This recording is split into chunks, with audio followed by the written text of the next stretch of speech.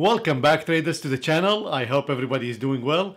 Today I'm gonna push again a concept that I do in all my videos, which is portfolio. I believe that portfolio is much more important than any single strategy, because portfolio basically combines the effort of many into one. My point of view is that a portfolio should be diversified across style and time frames instead of across instruments. Although I do instruments, but I would leave that at the end. So today I'm going to show you this concept in practical terms. Well, we're going to diverse first through time, holding time period, and then we're going to combine it with multiple instruments. And we'll see what will that accomplish. So let's jump in.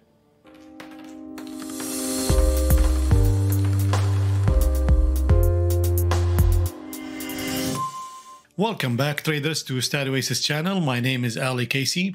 Today's video is about the power of portfolio. I am a big proponent of portfolio trading.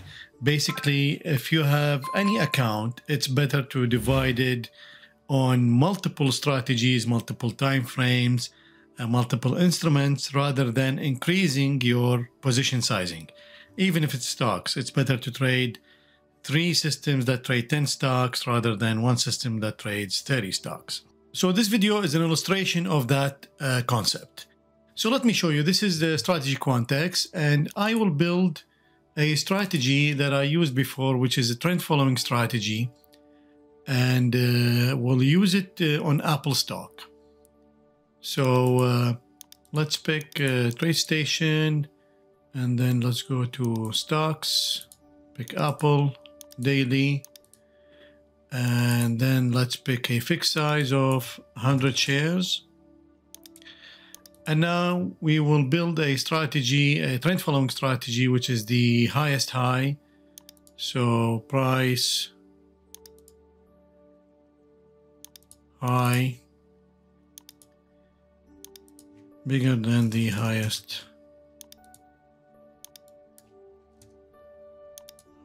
high of 40, and we will exit when the low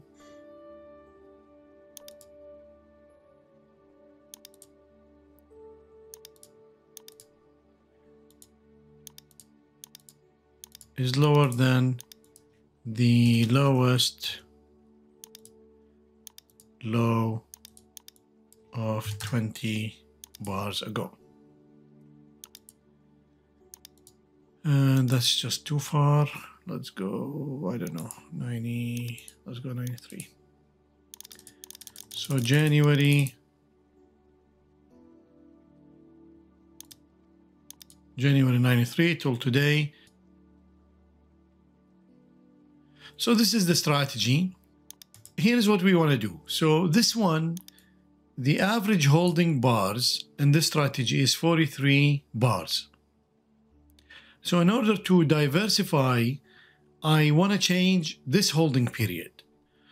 The idea is to diversify your portfolio.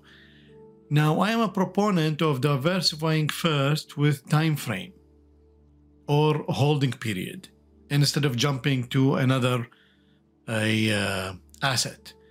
So instead of trading Amazon and Apple on this system, I would rather start with trading Apple and Apple, but different systems, basically, by its correlation. And then once I have extra money, then I will jump into a different asset. And so here is what I'm going to do. This is holding now 43 bars. So you can see now, if I go and change this one, let's double this. Let's go to 80 and exit on 40. So remember now, this one is 43.6 bars. Before you continue, please, I would like to ask you to hit the like button so Google can push it to other traders, and this will help the channel a lot. And of course, if you like the content and would like to be notified, hit the notification bell and subscribe to the channel so you get notified when a new video comes in. And now it's almost double. Now we have doubled the holding period. So that's a totally different system than the one earlier. And also if I change this to half of what we started, so we started with 40 and 20, so let's go with 20 and 10. And instead of 40 something holding bars, now it's 20 holding bars. So you can see each system now has a different character, although it's the same concept. It's just this is short trend following and medium trend following and long trend following. But by combining all of them, they are totally different systems. And I'll show you that in correlation. But before we do that, let's first do the other one. So this is trend following. Now I'm going to do a mean reversion system. So let's do TradeStation and let's do futures, ES.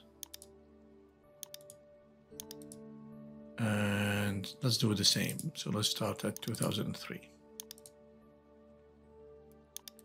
And here we will have one contract. Of course, there's no position sizing. As I said, this is just an illustration. So if we do an RSI system to do the mean reversion, so I'll pick an RSI 2.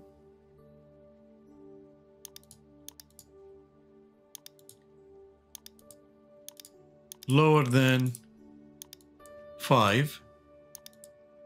And we will exit when the RSI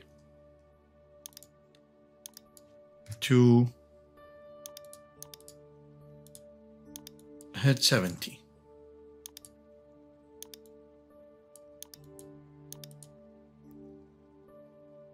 So this is a mean reversion system on a futures now, and this one holding period is 5 days.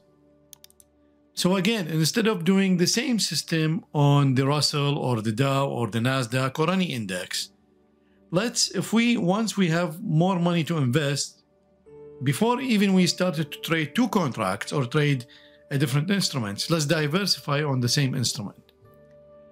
So now this is RSI 2 and 5. So let's do RSI 5. And this is RSI 5 also. And now let's do it on 10. And let's keep this one as 70. So remember, this one has an average of 5 bars. And let's run this one. And now this one is average period at 16 bars. And if I want to increase this again, let's do now 10.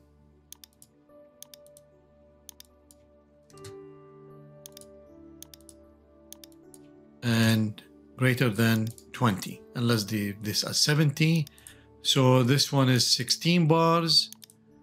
And now let's run this system. And now this one is 70 bars. Now I know, of course, we have less trades. It's a different system. And I'll show you now when we combine them in a portfolio. So I saved all these systems and we can go now to the retester.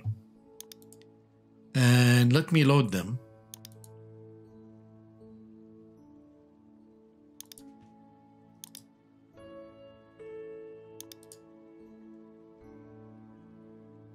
So these are the 3 Apple system and 3 ES system. And now if I combine them in a portfolio, remember this portfolio in Strategy Quant, it's not the code, it's just combining the trades.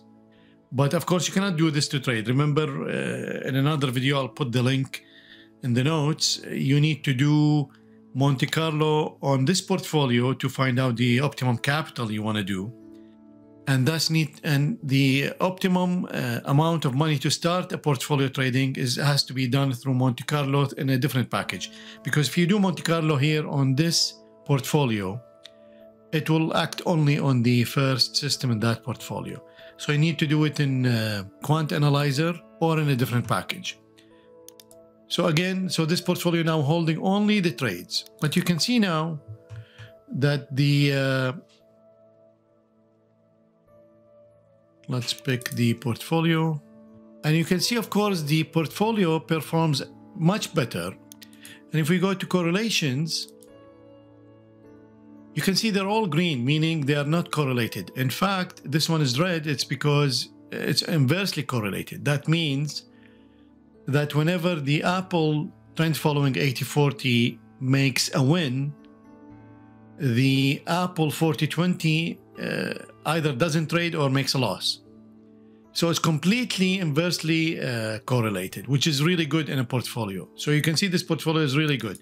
And even if you compare it, compute it on weekly or compute it on monthly, they're still all looking excellent. So now I have 6 systems, but only trading 2 instruments. And of course, I can increase this if I have enough data. But the idea is in portfolio, first, diversify through the time frame and through the type of strategy before diversifying on the same time frame, same strategy on different instrument.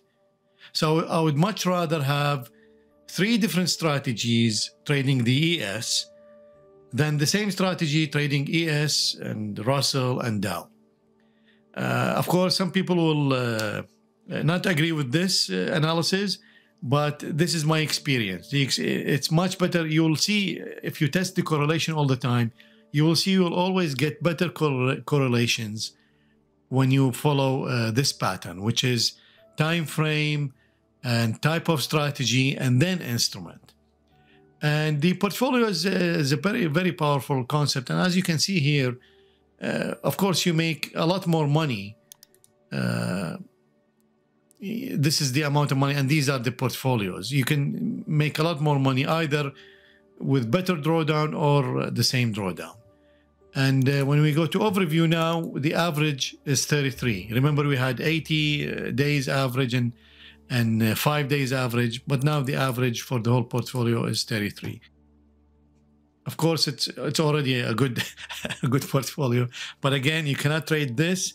You have to do the proper analysis on the Monte Carlo to find out the capital and the drawdown of this portfolio. So please keep this concept in mind when you're developing your strategies. And if you have any questions, please do post them below or send me an email. I answer all questions. Thank you for watching. I really appreciate it. I hope this video was helpful to you. If it is, please do like, share, subscribe so Google can push it to other traders. And until the next video, stay safe and I'll see you soon.